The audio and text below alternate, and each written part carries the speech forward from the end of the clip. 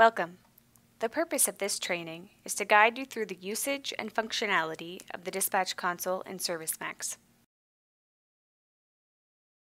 We will begin by reviewing the overall features of the Dispatch Console and move into more detailed tasks later in the training.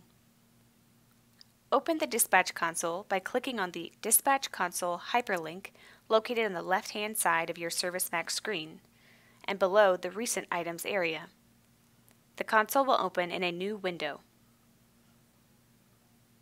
The console is split into three separate areas.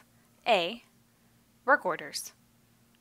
This holds various list views to sort work orders based on order status. B. Technicians and calendar. This area contains the names of all technicians that are in your service team, along with their respective calendars. C. A map area for seeing locations of techs' scheduled jobs. To assign a work order to a specific technician, click the drop-down in the Work Order section and find your specific team's view for open or redispatch work orders. Then, click and hold a work order number from the top section of the page and drag down to the technician's calendar line for whom you wish to assign and at what time you wish to assign. When you release the Click Hold, ServiceMax will assign the work order and open the new event pop-up window. Here you will find information associated to the assignment of this particular work order, as follows. Assigned to. Displays the technician you are assigning. B. Subject. Grouping of information from the work order for display on the iPad. C. Description. Any additional comments that you have for the work order. D. Start date. Displays the date on which the job should start and allows for changing the time. E. End date. Displays the date on which the job should end and also allows for changing of time.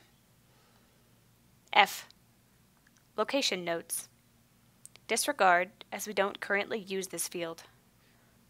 G. Duration. Also disregard as we don't currently use this field. H.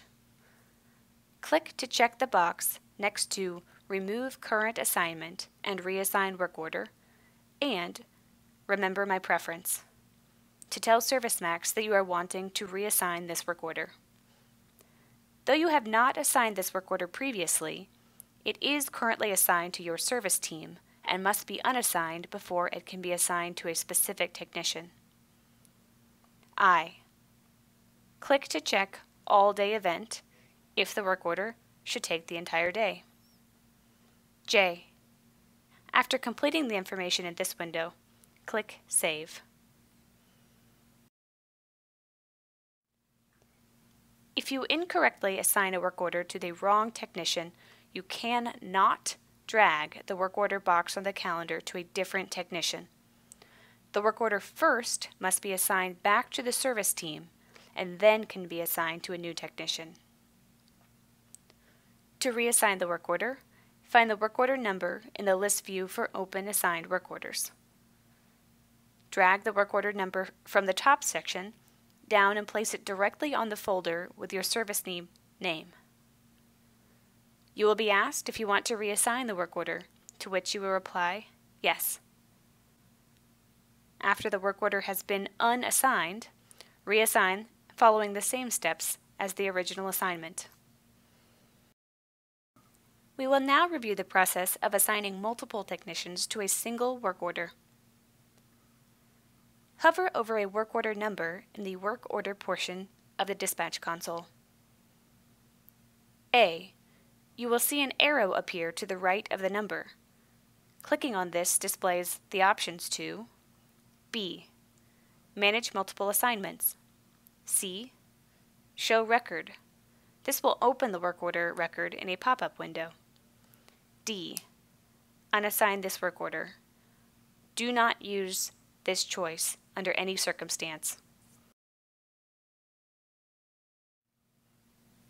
Click on the Manage Multiple Assignments to open the assignment window.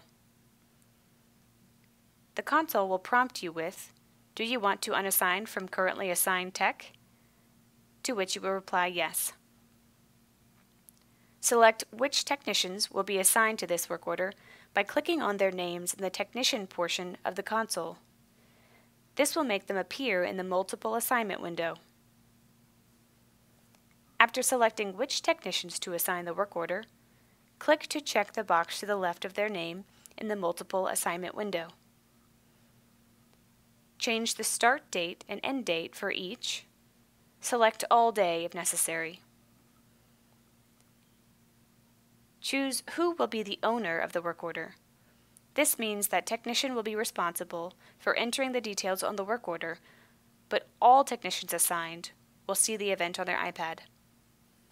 Click Save after completing this information. Now we'll review the process of setting color schemes in your work order section. Click on the color wheel icon to open the window for setting color scheme rules. You will see currently available rules and also see the options to create new, edit existing, or delete existing rules. Click New to begin creating a new rule. A. Enter what your rule will be named in the Rule Name field. Try and name it something recognizable and logical. B. Choose a field in the first drop-down box. This list comes from all available fields on a work order and will apply to your rule. C. Choose an action in the next drop-down box. D. Enter the value in the field that the formula should equal. E. Do not use the In Expression field. F. Choose what color you want to be applied to the work order line if it meets your new rule criteria. G. Check the box to make the rule active. H. Hit Apply.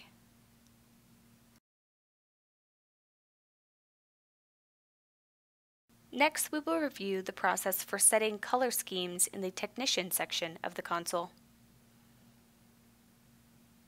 Open the sprocket in the Technician section of the console and open the Events tab in the Configure Technician view.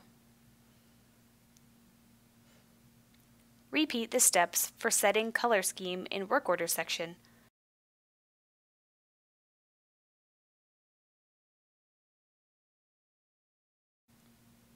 Lastly, to set the columns for My Work Orders views, you have the ability to pick the columns and the order in which they appear. A. Click on the sprocket in the top right of the work order window in the Dispatch console. B. Choose the work order fields to add on the left-hand side and click the right arrow to move them to the right-hand side. Similarly, remove fields that you do not want by clicking on them in the Selected Fields section and hitting the left arrow to move them back to the Available Fields section. C. Sort the display order of your fields by selecting a field in the Selected Fields section and hitting the up or down arrows until the fields are in the order you wish them. D. You can choose to have this view auto-refresh by clicking the checkbox and specifying the refresh intervals in minutes. E. Hit the X to close after your changes have been made.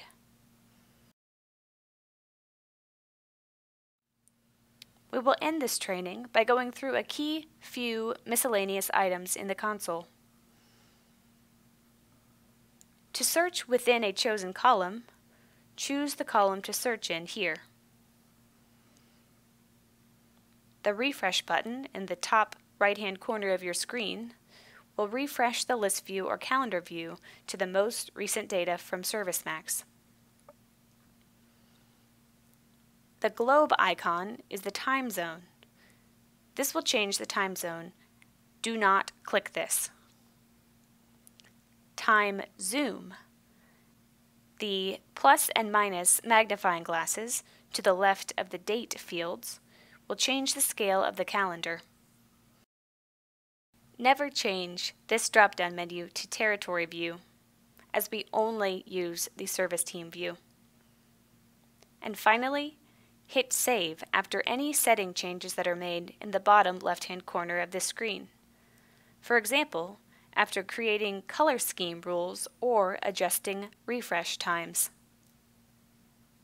Thank you.